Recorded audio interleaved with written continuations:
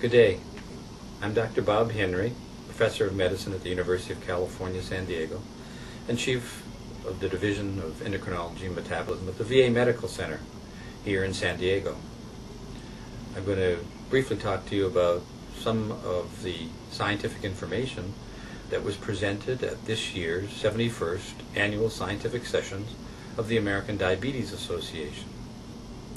The topic what I'd like to talk about is the GLP-1 agonist. There was a lot of information presented, including the once-weekly formulation, particularly exenatide QW, and that the data was very interesting because Bydureon, or exenatide QW,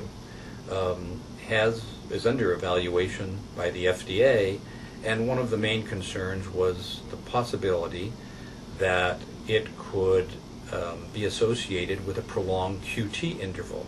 And of course, QT interval has a prolonged QT can have serious cardiac effects, including sudden death.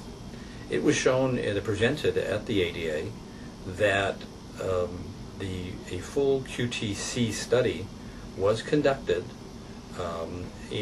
with exenatide at very high levels and showed absolutely no change in QTC regardless of how it was evaluated by 3 different methods of QTC evaluation.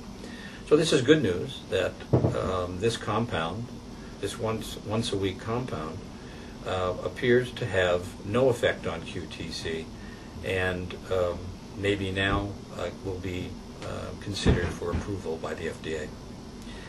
In any event, there was a lot of other information on the various GLP-1 preparation, and all of them showing that these compounds are all quite effective at improving glucose control, reducing body weight, and having some potential benefits on cardiovascular risk factors.